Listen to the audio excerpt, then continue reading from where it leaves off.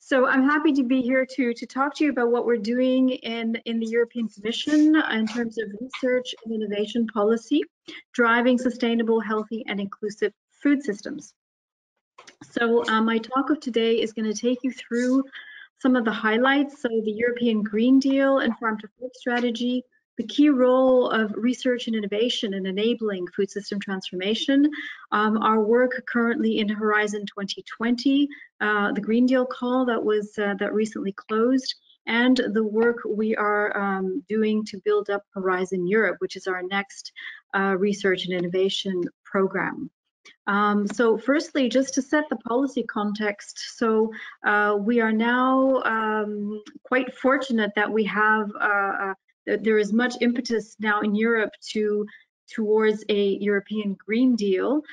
This is a new policy framing. These are new policy priorities of the Commission, which include a basket of actions, a basket of strategies from clean energy all the way to green financing green projects, looking at the circular economy, to make Europe the first climate neutral continent. So one of these key strategies is the Farm to Fork strategy, which focuses on sustainable food systems. And there are others that are, of course, very relevant, such as the biodiversity strategy and even the circular economy strategy. So what does the Farm to Fork strategy aim to do? It's really a means to bring together, let's say, member states, stakeholders towards transforming food systems for sustainability, health, and inclusion. At the heart of it is really the sustainable development principles, so the need for economic sustainability, environmental sustainability, and social sustainability. Key challenges include, for instance, healthier diets to reduce the amount of obese and overweight people, improvements in animal welfare, improvements in social rights for workers in the food system, and food affordability. Environmental aspects include tackling climate change, of course, protecting the environment, preserving biodiversity, reducing food losses and waste, and fostering really a circular bio-based economy.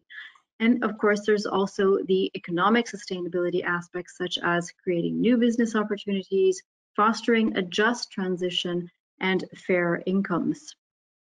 Overall, the Farm to Fork strategy has a number of goals. The climate footprint is very much at its heart. There is also an aspect that really brings in the international or global ambitions that is present. There's it also highlights the need to tap into new opportunities and really to build resilience across the whole system. Now, the Farm to Fork strategy has quite a lot. It's very, let's say, at strategic level, the objectives are very wide-ranging. However, it does pick out specific targets that we need to achieve by 2030. And some of these are the following. So we will call for the reduction by half of the overall use and risk of chemical pesticides, and to reduce the use by 50% of more hazardous pesticides. There's also targets to reduce nutrient losses by half, while ensuring no further deterioration in soil fertility, and also reducing the use of fertilizers by at least 20%. So these are ambitious goals. We're also keen to reduce the sales of antimicrobials for farmed animals in aquaculture, and there's also a target of up to 25% of organic agriculture in Europe. So the Farm to Fork strategy contains a total of 27 actions. So it's really a huge basket where there's many activities and actors busy to roll out either new actions or upgrading existing actions. And this is just an attempt to mention a few here. So there is we are foreseeing revisions of existing legislations, for instance, on food contact materials, on date markings. There will be a new legislative framework for sustainable food systems that is being built up, and that's by 2023. There will be work, or there has been work already, on the European Code of Conduct for responsible business and marketing. There's mandatory front of pack nutrition labeling to guide healthy choices. There's sustainable food labeling. And of course, there's EU level food waste reduction targets and much, much more. There's also a set of what we call non-actions that are relevant to the farm to fork strategy. For instance, there is a strategy on algae that isn't specifically within the context of the farm to fork strategy, but is very relevant. So there's so much activity taking place now that is relevant to food system transformation, not just for Europe, but also in the global context. So this brings me to the next point, which is our work on research and innovation policy. So we launched an initiative called Food 2030. This is basically our research and innovation policy framework that we've been built up since 2016. And this was really a first attempt to mobilize our own scientific communities and also other commission services to start talking about food system transformation and the fact that it was an urgent and complex issue that needed to be tackled. So we did a lot of consultation work, many events, we brought in many experts, and we built this vision up together. So the vision tries to highlight 4 priorities through which research and innovation policy could make an important contribution. And the first of that was to move towards nutrition for sustainable and healthy diets, and that includes all aspects that relate to health, also food safety. Another priority was to build up climate smart and environmentally sustainable food systems. Another one was circular and resource efficient food systems. And finally, innovation and empowerment of communities. And by communities, we mean neighborhoods, we mean regions, cities, towns, it could be rural areas, but really focusing on places where people live and work, so the place-based aspect. And how are we going to address these priorities, which needed to deliver co-benefits, really? Well, it was through different drivers. So by promoting research breakthroughs, by promoting innovation and investment, open science, and of course, international cooperation within research and innovation. And that's how we set up our Food 2030 visioning. And then as we were working towards the new framework program for research and innovation, which is called Horizon Europe, which just began, I'll say a little bit more about this later, we decided to focus on a number of areas. And these are our 10 Food 2030 pathways for action that we released last October on the occasion of World Food Day. And all of them, why did we pick these? Because we felt that these were really leverage points where research and innovation could really deliver transformative change. And I'll just read them out. The first is urban food systems. The next is dietary shift and alternative proteins. We have a pathway on smart personalized nutrition, another one on the digital aspects of food that we call food and data. Another one that specifically focuses on transforming food systems in Africa, because we do have a high-level policy dialogue between the EU and the African Union. We also have a pathway that deals with food waste and circularity, resource efficiency in food systems. Another pathway that is directed to blue food, or food from oceans, from seas and oceans, because often this aspect is not sufficiently covered. It's kind of embedded in many of the other themes, but it really needs to be highlighted as an area. There's also work we're doing on the microbiomes of food systems, microbiomes that connects the microbiome from let's say farm to fork. And we have a pathway on food system science and governance, because we feel that much innovation also has to be relevant to institutions, so institutional innovation, governance innovation, to really help transform the system, and these actors to work together, just as John Ingram mentioned. And the last pathway is related to food safety and traceability. And all of these pathways, as I mentioned, they were also chosen because in in bringing them forward, we felt that they could all deliver on these 4 priorities. So all of them deliver a number of co-benefits to these 4 priorities that I mentioned, the inner circle there, the nutrition, the climate, the circularity, and the innovation for communities. And all of this fits within Horizon Europe because we are deploying this concept, we are deploying calls for proposals that are related to these 10 different pathways. And we not only are we deploying research and innovation calls for proposals, we're also working very closely with member states and with other actors, including the industry and civil society organizations, to really align and leverage, so align research and innovation agenda and leverage investment in these particular areas. Now I'm going to mention our latest call. This is actually quite an impressive call. We had a €1 billion call launched related to the European Green Deal. The call closed in January of this year, and we're just now coming out of the evaluation process. And now within that call, which was quite ambitious because we were really looking to foster systemic solutions that would demonstrate tangible results and, bring in citizens also.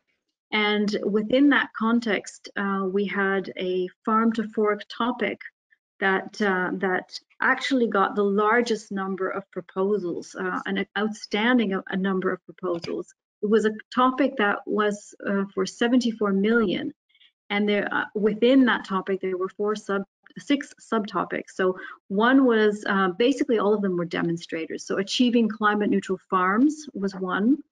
Achieving climate neutral food businesses was another. Reducing the dependence on pesticides and reducing nutrient losses was another demonstrator. Then reducing the dependence on antimicrobials, another one on food losses and waste, and finally one on sustainable healthy diet. So we received 260 proposals for this topic, and the evaluations have just completed, and so we'll be notifying the lucky winners, the successful proposers shortly. But it just shows how much interest and how much need there is to really advance on these topics. So these projects will probably start sometime before the end of this year.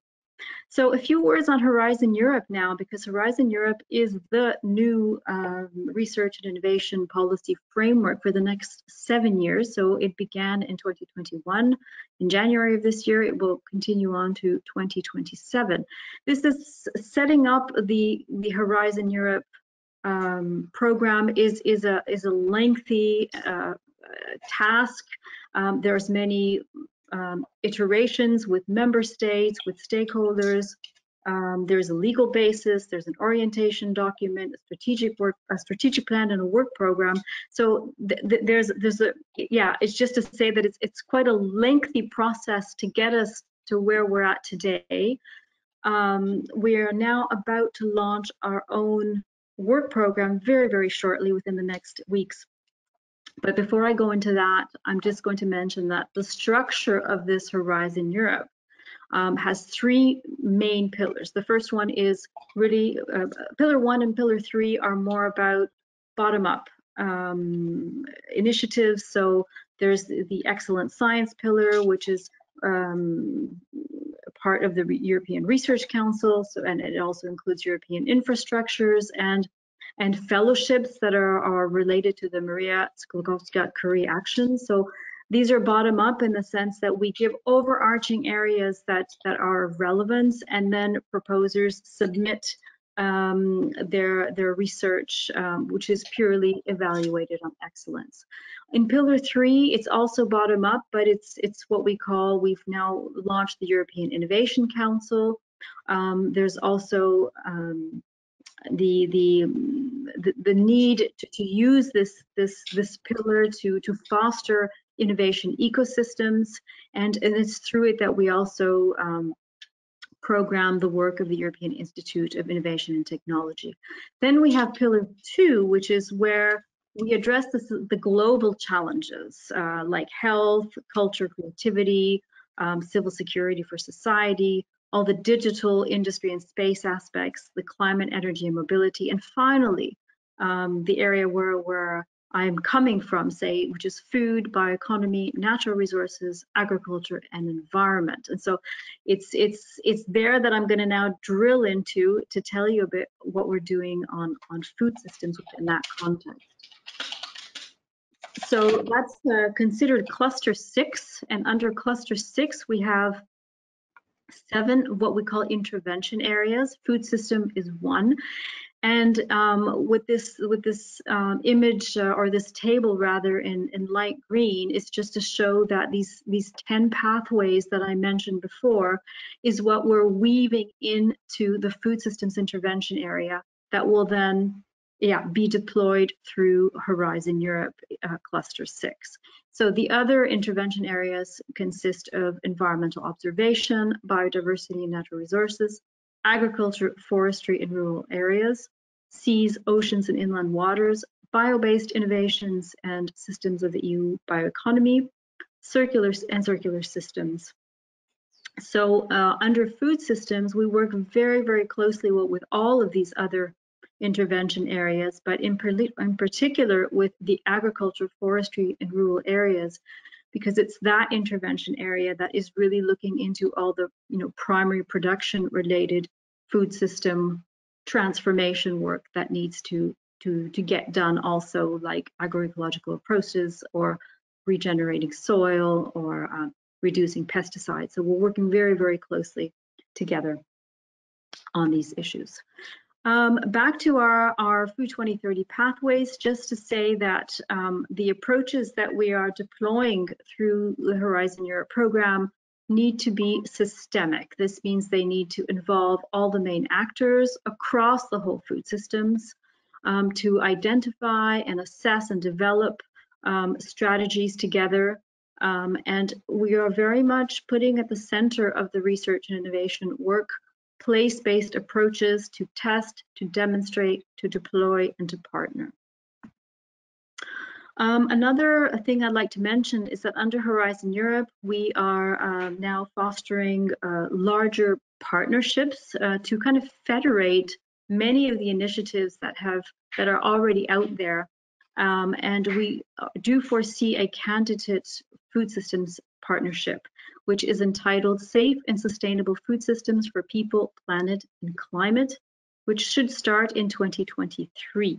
So the objective there is really to align and boost research and innovation investments to transform food systems for co-benefits. That could be, of course, needs to be relevant with the farm to fork strategy and other Green Deal related priorities. The current convening platform is the European Commission's Standing Committee for Agricultural Research, which has a food systems working group. Now, the Standing Committee for Agricultural Research brings together ministries from all over Europe that are programming research and innovation policy within their own countries. So we are really working very closely with the member states on this partnership. And with this, in this respect, thematic stakeholder workshops and a co-design process has been ongoing, and we will have further workshops this year, and we expect to launch what we call a coordination and support action shortly to further support the setup of this partnership. Another thing I'd like to mention related to Horizon Europe is the concept of missions. These are can be equated to, it's the European Green Deal's version of sending the man to the moon. So we have 5 thematic missions that we have been building up, and these go beyond research and innovation because they aim to also bring on board, explore synergies with other financing instruments and see to which extent policy solutions can also be tweaked or found to really make large leaps forward. One of the missions is on adaptation to climate change, including societal transformation, which has quite a bit of relevance also to food system transformation. There's one that is dealing with cancer, which also, I mean, all of these missions are really relevant to food systems in one way or another, because the cancer mission is also likely to have some elements within it that will explore, for instance, prevention strategies. We have a mission on healthy oceans, seas, and coastal waters, another one on climate neutral and smart cities, and last but not least is one entitled Soil Health and Food. Caring for soil is caring for life. So much activity is going to be taking place around these issues in the next years in Europe. A few key milestones and next steps since the beginning of this year. So I mentioned the Green Deal call that was launched in January, and projects should be starting before the end of this year in relation to those. We've recently launched a study tender on food systems investment gaps. So why is it that in some countries we see much greater investments in research and innovation than others, and which parts of food systems can we invest more in terms of research and innovation? How can we get better return on investments? So this is at the heart of this study that the outcome is expected in end 2021. We've recently launched an expert group, an EC high-level expert group, as a contribution to the UN Food Systems Summit that is really looking into how we can strengthen the global science policy interface to meet the ambitions that the summit will set forth. This group will be having, so we're setting up an EC stakeholder dialogue on this global science policy interface on the 29th of April, so that's coming soon. I hope that you'll all join us for that. And then the outcome of this expert group process will be presented during the summit's science days in early July, and we expect to have some kind of consultation process throughout the summer to then explore options for what this, let's say, renewed or reinforced global science policy interface could be by May of next year. We will be launching our first Horizon Europe calls shortly, anytime. With respect to these, we will be having info days on the 25th to 28th of May. So if you're interested in any of the topics that we're setting forth, please do take part in the info days. Our Horizon Europe program is open to all countries, so please do join us for that. We also have our flagship event coming up called R&I Days on the 23rd and 24th of June, where we have a session on food systems. And of course, there is the UN World Food System pre-summit and summit events coming up, and the Farm to Fork conference that will take place on 14th and 15th of October of this year. And we are joining forces for the first time with our colleagues in DG Agri and DG Santé to have a joint event on food systems this year. So in summary, the EU Farm to Fork strategy and Green Deal really sets a new ambition, and it comes in at a very timely moment, if I can connecting this up to the UN Food Systems Summit, that policymakers really do look at research and innovation policy to enable real food system change for co-benefits, and that the Commission is putting in place EU funding and policies to support these kind of research and innovation investments and communities therein. I stop here. And with that, I'd like to thank you for your attention.